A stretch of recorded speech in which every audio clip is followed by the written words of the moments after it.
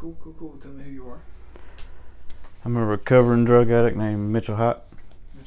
Mitch Hyatt. But I want to point out that most people only see the drug addict part and the chaos and damage that comes with it, but nobody sees the pain and the trauma and the hurt we all go through as addicts. Yeah, for sure.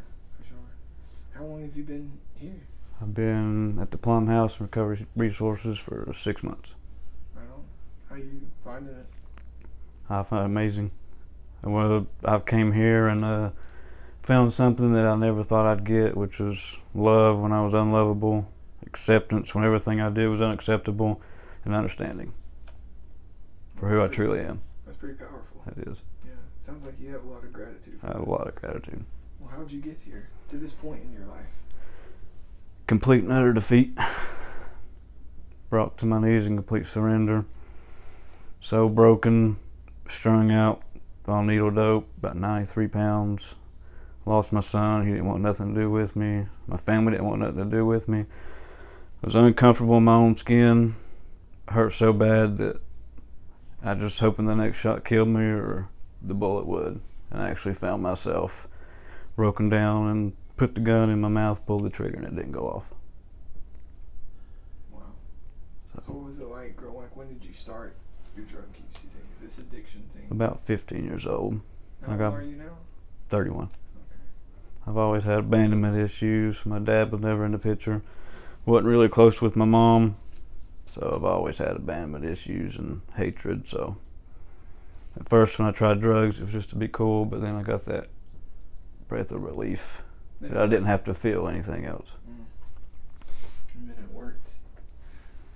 You know how old you were when that happened? About 15.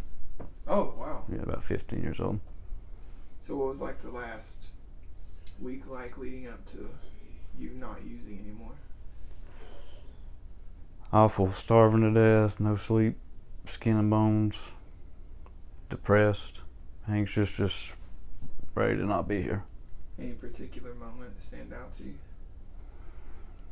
Yeah, I remember sitting in my apartment. The power had been shut off, and I had the money to cut the lights back on, and I chose not to. I chose to buy drugs instead, and I see myself in the mirror in the dark with a flashlight, trying to shoot up again.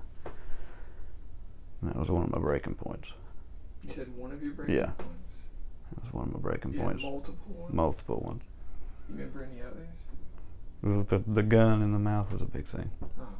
Well, how long was it when that happened till when you... Did you go to treatment? I did go to treatment and went to Magnolia Ridge. What was the day like going into there? Terrifying. You ever been before? I went through treatment back in 2017 at Recovery Soldiers in Elizabethton, and actually stayed clean and sober for 5 years. But it's about more than that. I never fixed all the hurt that caused me to use.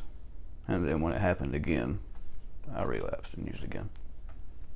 What does that hurt look like?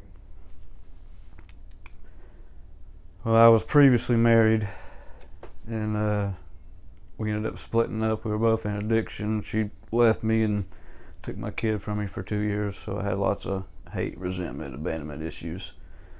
And then in my sobriety this past time, I was actually engaged, and she left the same way. And I never solved that problem that was inside, so I went back to the only thing I knew how.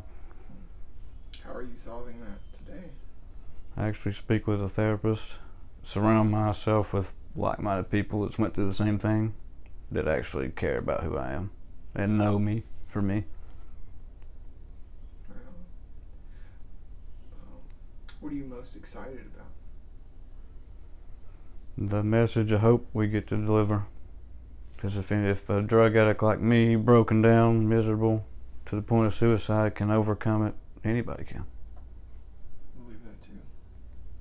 Thank you so much. Thank you.